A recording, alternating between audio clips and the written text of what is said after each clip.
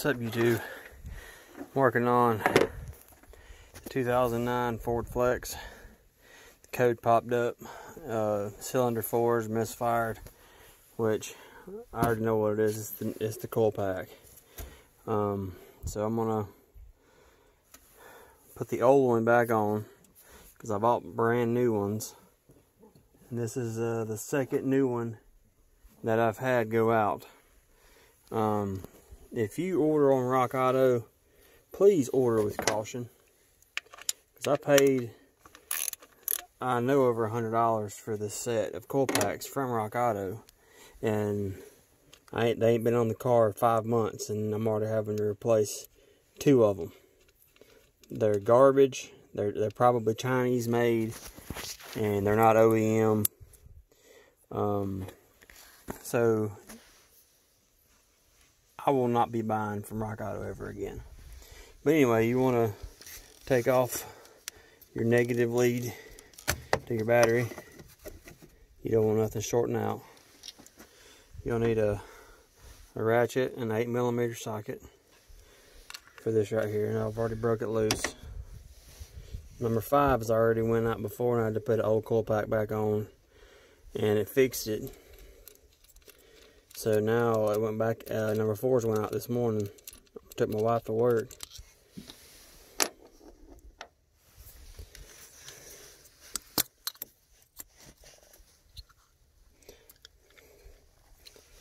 I just hope I can get the daggum thing out.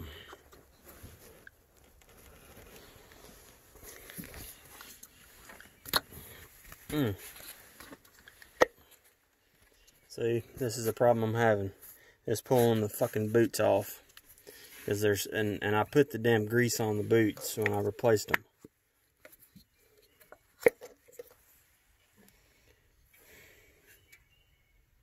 See, brand freaking new, and it's already bad.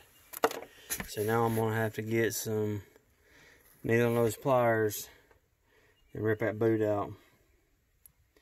This is fucking ridiculous. This is how my morning's been.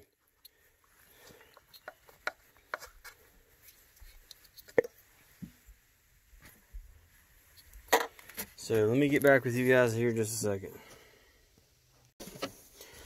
I'm back. Got me some pliers. I'm gonna tell you all a little bit about the Flex when I get this done. Now, if you have this problem, you don't want to get in there and start yanking and yanking, because if you do, you'll just rip it. So you need to get in there. See what I'm saying? It was already done like that. It was already falling apart, and that damn thing's brand new.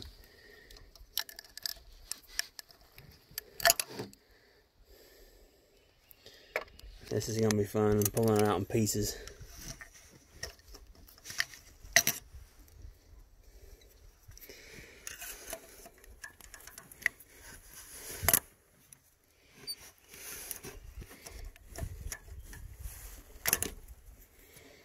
As long as I can get around that socket with a wrench, as long as I can get around that thing with a socket, I don't care. There, got it out. I'm not going to replace the spark plugs. I've already replaced the spark plug. The spark plug in it is brand new. But I'm going to dip it down in there on that. And see if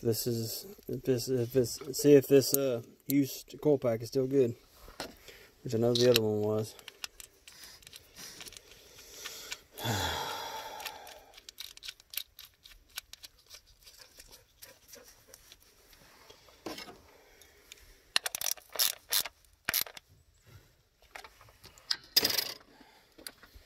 Place your negative.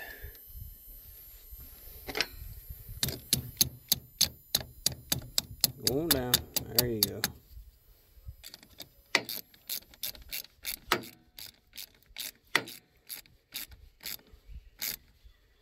When you feel it getting snug, just stop. You don't want to torque them things down, because you strip them out, then you have to replace that crap too. But PCV valve vacuum line back together. Let's try to crank it up.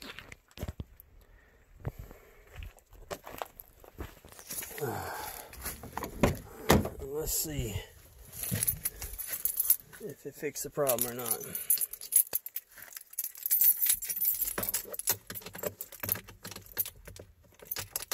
If it didn't, I got like 4 more used coil packs back here in the back.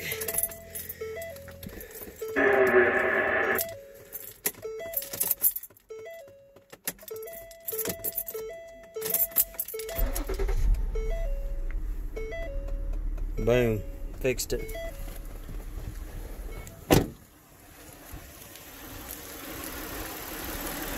One way to tell is walk up here and unplug it.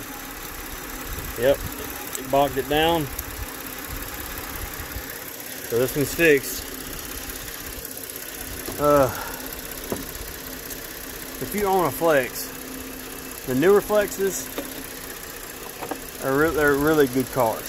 They were one of Ford's top selling like crossover SUV type car looking thing, whatever they are.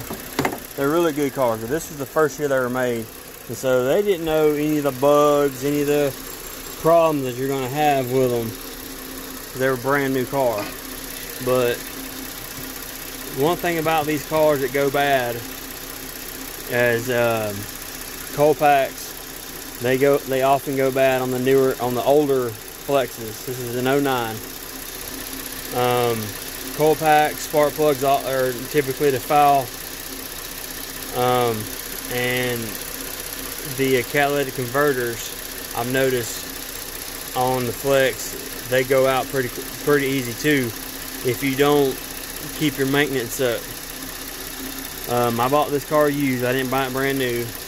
And so I've been trying to keep it going, and it's just one problem after the next.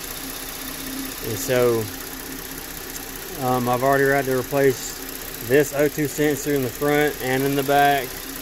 Those go out pretty bad too.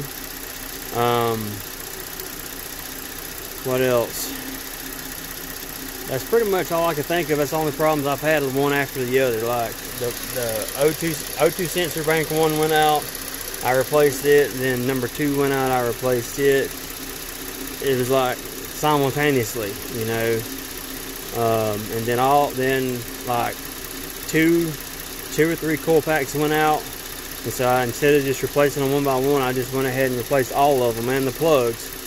And I ordered the coil packs from Rock Auto, which I will never do that again. I won't ever order nothing from them again, because I spent over $100 on these coil packs, and I ain't had them on 4 months, 5 months, and I'm already having to put the old ones back on. So I'm probably fixing to sell this car because I'm having one problem after the next, and it's just killing me in money.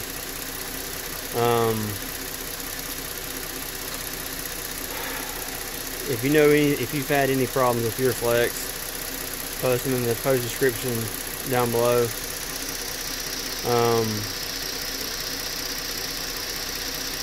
But yeah, that's pretty much all I got on this video, is the ins and outs I'm having with this Flex. I mean, your Flex might be perfect, might be nothing wrong, but I've had one problem after the other with this one.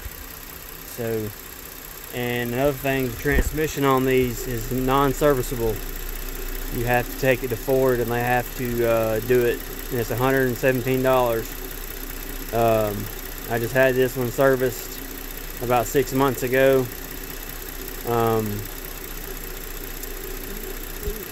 Just let you know on that deal. What else? Pretty much it.